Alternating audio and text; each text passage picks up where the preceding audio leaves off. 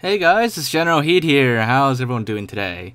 So, for today's video, I'm going to be showing you guys a little simple and easy fun glitch you can do, and that is a new easy way to go weaponless in Halo 2 multiplayer, more specifically Halo 2 classic custom games.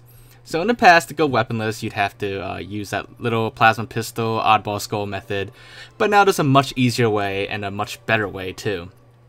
So recently, I think like a month ago or so, MCC got a new update where there are now skulls in custom games, Halo 2 custom games, and one of them is the foreign skull.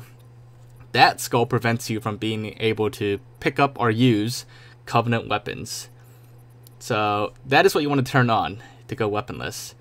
And then after that, you go to equipment, and then change your starting and secondary weapons to any Covenant weapon, except for the Brute Plasma Rifle and the Sentinel Beam. For some reason, the Brute Plasma Rifle doesn't count as a Covenant weapon to the Foreign Skull. I'm guessing it's a bug. And the Sentinel Beam, it's an alien weapon, but it's technically not a Covenant weapon. But anyways, just set both to Covenant weapons and then start your game up.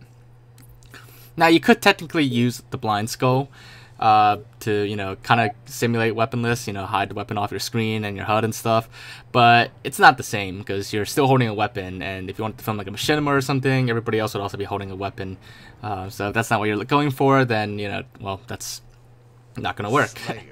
So that's why you want the foreign skull for this method, and then you could even combine it with the blind skull too, for like almost like a near theater mode effect. But anyways, as you can see, we are now weaponless, and we can't pick up any weapons. And interestingly enough, all your weapons spawn, for the host at least, all your weapons spawn in the middle of the map and just drop out of the sky. And so do other people's weapons as well, but only the host can see it. Now, you want to be careful not to step on any like UNSC weapons, because then you'll pick those up. I don't remember if this is a setting or not to prevent any weapon pickup, but if you do step on it, then just, jump off the edge and respawn yourself. And like I said, if you're the host, you'll be able to see when players respawn, their weapons just the weapons they're supposed to hold, the Covenant weapons, they just fall out of the sky and land in that spot. But only the host can see it. Anyways, yeah, as you can see, very easy method, very easy trick to do. You are now weaponless.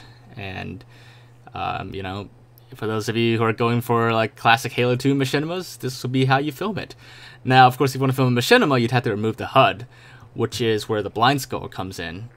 So you'd want to, if you want to do a machinima or, something like that, or like a grenade-only battle, then, the foreign skull is perfect.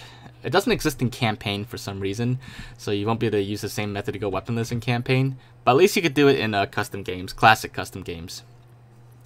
Now, like I said, aside from like having like true grenade battles, grenade-only battles, without anybody like cheating and using weapons, you could, on a more machinima focused side of things, or if you just want to take like nice screenshots or scenery pics, stuff like that, then also turn on a blind skull in combination with this. At least if you want to like pose a character for machinimas and stuff like that.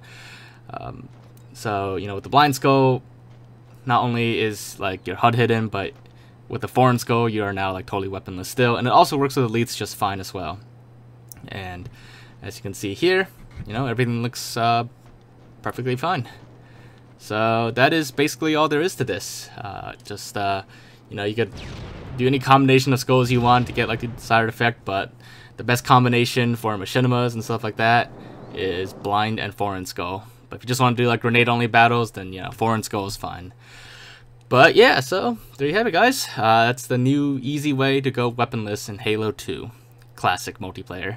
If you guys did enjoy this, make sure to leave a like, leave your thoughts and comments. If there's anything else you want to check out or look into, just let me know, and I'll do my best to get around to it. But other than that, make sure to subscribe if you haven't already, and I will see you all next time. Bye, guys.